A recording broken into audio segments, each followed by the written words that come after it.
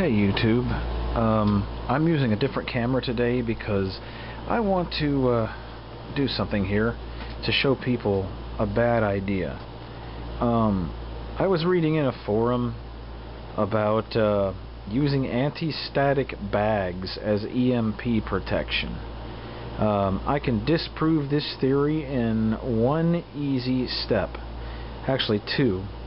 I did find that by putting cell phones and such in these bags, if you're not real close to a tower, they will kill the cell phone's ability to receive. So I know they protect at least somewhat up to about 900 megahertz. But let me show you what happens.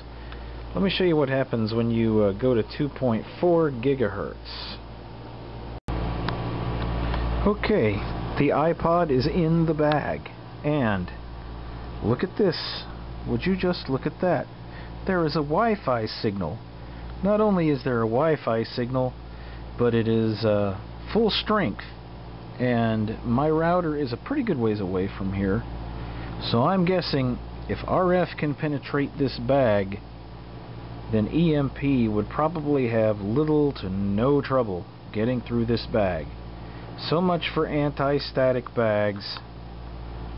Anti-static bags being good EMP protection. You'd probably be better off using foil. I've successfully managed to kill cell phones and other RF signals easily with aluminum foil. Even tin cans work good if you have a metal seal for them. So shy away from this, or your prep stored electronics may be garbage when you go to get them out.